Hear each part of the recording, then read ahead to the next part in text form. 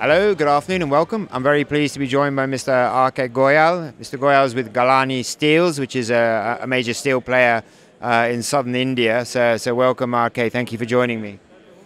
Good afternoon. It's a pleasure talking to you. And we are one of the leaders in producing green steel in India. We had started producing green steel almost a year back. And till now, we are the only one in the country. Yeah. And this has helped us, as well as the country, as well as the globe, to save CO2. And we are one of the leaders. The way we are producing green steel, our net emissions are 105 kg per ton of crude steel, and this is among the lowest in the world. A lot of OEMs all over the world, whether it is from Europe, whether it is from US, of course India, are talking to us about allocating certain quantity of steel, green steel to them. Largely, the focus is from bearing steel manufacturers, from windmill manufacturers, and automobiles. We are definitely talking about the green steel premium. As of now, there is a lot of hesitancy in giving any premium because the cost goes up and customer doesn't pay to them. But eventually, once the CBAM is implemented, I'm sure the premiums will come and they will be very much in place.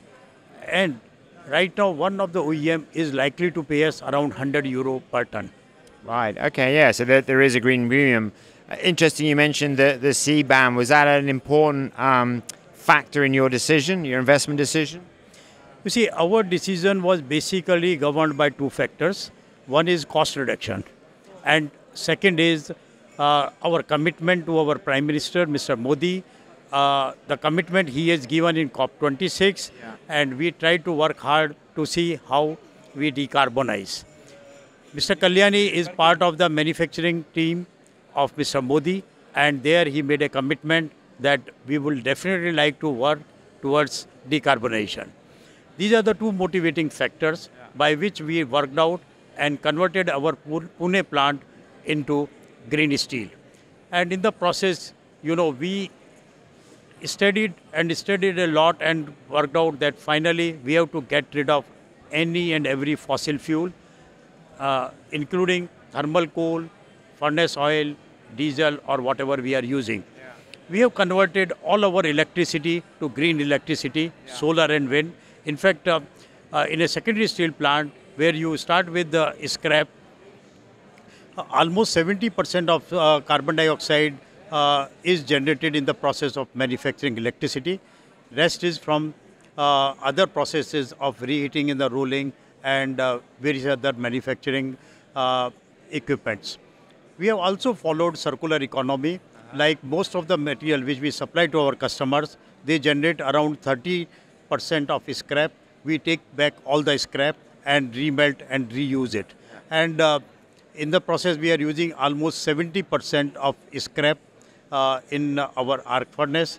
So it is promoting two things. One is no fossil fuel, circular economy, produce steel with close to zero CO2 generation, and we have achieved a target of 105 kg per ton of steel. We are still further working on it to reduce further.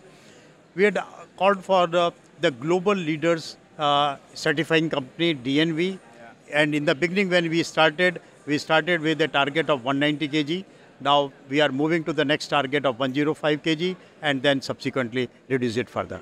Excellent. And in terms of the next, I guess, phase, is that using DRI? You see, as of now, we are using only 5 to 10% DRI, more than 70% scrap, and around 20% pig iron. Now, this is the mix basically which helps in producing the most best quality product. So we are continuously using this. Now the next stage is to produce hydrogen-based DRI. We are working on that technology. We are looking for partners.